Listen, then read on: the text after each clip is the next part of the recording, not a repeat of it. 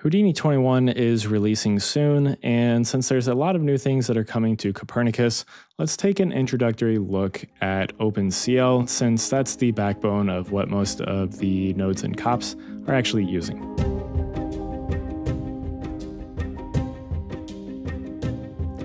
So I'll make this project file available on Patreon. If you want to grab it, you can do so on there. But let's drop down a COPnet here, and then we're going to drop down an OpenCL node. And we're going to be specifically looking at the Copernicus OpenCL node. There's one outside of Copernicus, and some of the type conventions will be the same, but most of this is going to just be focused around Copernicus. So keep that in mind, that some of this is not going to translate to your outside of Copernicus. So let's pop this out here, and we have a few things to start. So we have this bind, and then layer, and then this source or SRC, then a question mark, and then value equals 0. So what does this all mean? So bind means we are binding, in this case, a layer. That's what this is specifying. And then we are calling that source. We can call this whatever we want. And then we have this question mark, which means that it is optional, and the default value is going to be 0. So if we come over to our signature over here, this is where we're going to also specify this. So we need to set up both of these.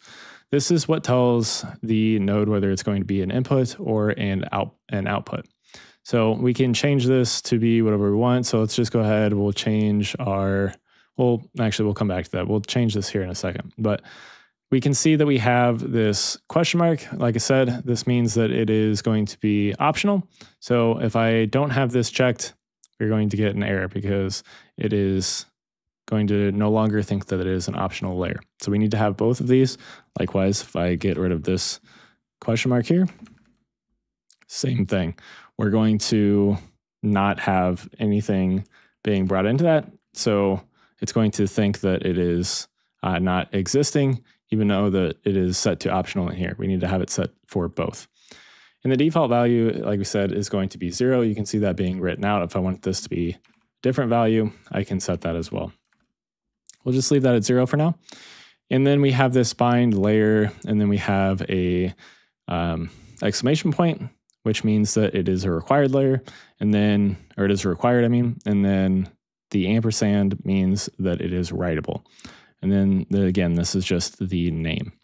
So we can see here, we have this DST, which is our output. We can set this to be whatever we want. Likewise, we can set this input to be whatever we want as well. And by default, this is just going to pass through our source layer to our output. That's what this kernel is doing. So the kernel is going to be where basically all of the heavy lifting is done, and where all of your code, most of your code, is going to be going here. So to actually write to the layer, we need to do at, and then we can reference our layer name with the name after that. So at DST is going to reference that output layer. And then we need to do .set. And then inside of our parentheses is going to be our value that we want to set it to. So we can change this. Let's just change this for now, just to show you that we can. We'll call this output. Call this output as well. You can see just changing that there is going to give us an issue. So we need to come in here, and we need to make sure that that matches as well. And now you can see that we get everything going back as the way that it was. So in Vex, we have the ability to create parameters. In OpenCL, we can also do this. So in Vex, we would just do like a CHF, and then we would name it whatever we want, and then we can click this little button right here, which we also have in OpenCL, and it would create that parameter for us. So we can do this doing it in OpenCL through a bind, and we're going to call this parm. That's going to let it know that it wants to be a parameter, and then we can name it whatever we want. So let's call this menu, and let's set a default value for this equal to 0. Control and Enter is going to run that. I can click this little button right here, and it's going to create a value for us. So I don't actually want this to be a float, so let's change this. We'll do int. Let's come back in here, and let's come into our bindings. So by default, it's going to, once you click this button, it's going to create this in the bindings as well. So I can come in here, I can set this to be an integer, and I can come in here and edit this parameter interface, and I can change this to be a integer. And then I could just copy this parameter back over and paste our relative references in case that you mess anything up. What did I do there? So we need to set this to like 10 or something. There we go. And now we have our same thing set up. So let's just come back in here. I'm going to delete that back out. I'm going to show you that you can do that. You don't have to have it automatically do it, but you can. So let's clear those back out and let's recreate those. So just click that button and it's going to automatically do that for you. And it's going to set everything up the way that it needs to once you click that button. We could do the same thing if we wanted to create something else. So let's do bind parm. Let's do a float this time. Let's call it just example float, and let's set the default value to something else. We'll do like 0.5. Let's do 0.5. Click apply. We'll go ahead and click that button, and you can see that we get this for us right away. So let's come to our output, and we can just output, let's do that example. So at example, and click apply now, and you can see that we get this being output. So let's do something a little bit more with this. So let's come in here and let's come and use or create a float. So float, we'll call this value. And we're still going to end our code, our lines of code, with a semicolon. So we'll create that variable for us, and then we can use it. So let's do a switch. So let's run some code depending on what the value of the menu is. So to add menu, and then we can do our brackets. And then we can do something or use something called a case. And this is basically like a switch if. So depending on the value that we set here after the case, which in this case, we're going to do just 0, it's going to run some code. So we're going to use a colon here, and then we're going to put whatever code that we want. So in this case, I'm going to do value is equal to 0. And then we're going to break that.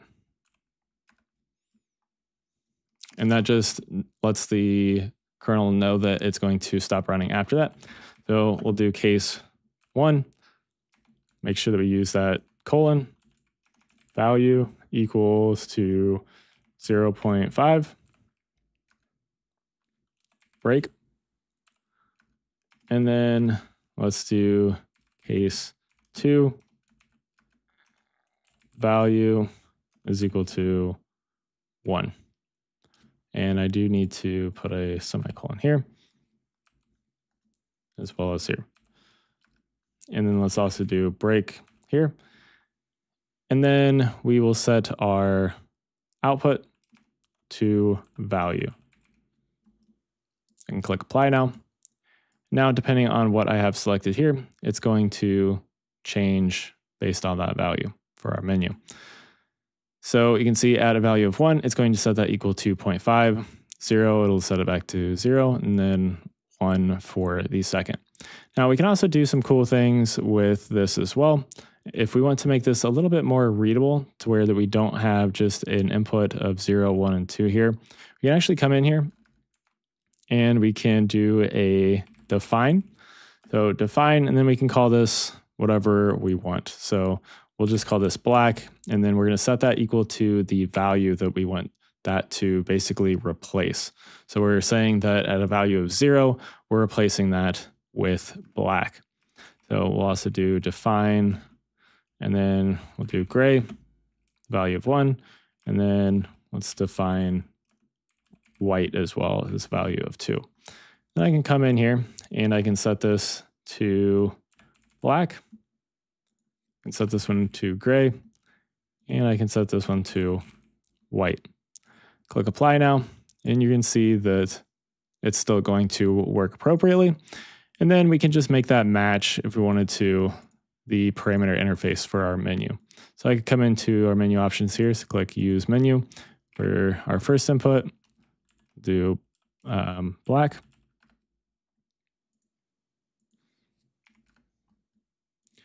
And here, we'll do gray. And then we'll do white for the last one.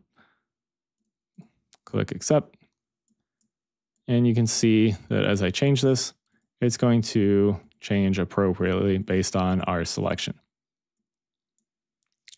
So that is a breakdown, a quick breakdown of how we can use OpenCL. I do want to also point out that, as I said at the start, most of the nodes inside of Copernicus are going to be using OpenCL. It runs on the GPU and makes it extremely quick. So if you want to learn more, you can dive in and learn yourself using some of the nodes that are shipped with Houdini. So you can dive into a lot of them. So if I drop down the SDF shape node, for example, if I dive inside here, we can actually look at the code for this OpenCL node, and you can see that there are quite a few different things here. We also have some headers that we can import that allow us to bring in some different things. In this case, they've added some things for SDFs as well as matrix. We have things for like the fractal noise.